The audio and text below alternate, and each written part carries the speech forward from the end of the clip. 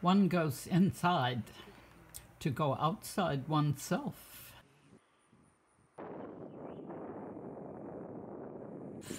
And into the center of the earth, and thence outward to the stars, says R Buckminster Fuller in his essay, Geo-View. On the west 90th meridian of longitude.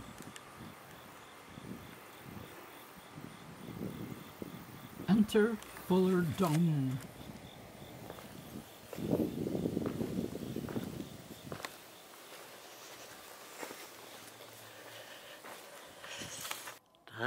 Centering on west 90 degrees.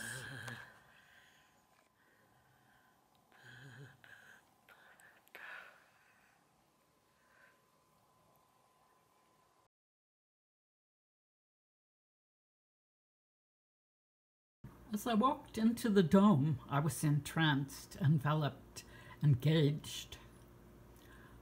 I'm still on the same wavelength and path, wanting to solve or to finish the spiritual and artistic achievement of Fuller Dome. Being inside Earth is to be in the dark, since I'm down below the airy part of Earth above in the dome. It felt a bit claustrophobic, even suffocating. Fuller mentions a viewing platform in Geo-View, which I assume would place me above at the base of the dome, and thus feeling up in the air ocean. Down here, with the rows of chairs, the offices with different things happening on the periphery, it is hard to feel centered in the distracting space. The remaining part of the 40-foot dome would be 10 feet high. The height of the dome above the floor is 12 feet.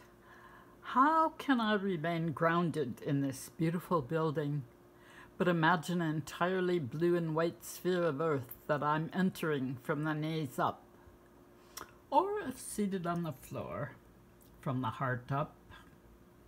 My solution is a rug or a yoga mat, like a flying carpet for my senses and imagination. Video by Caroline of Wholeo.net.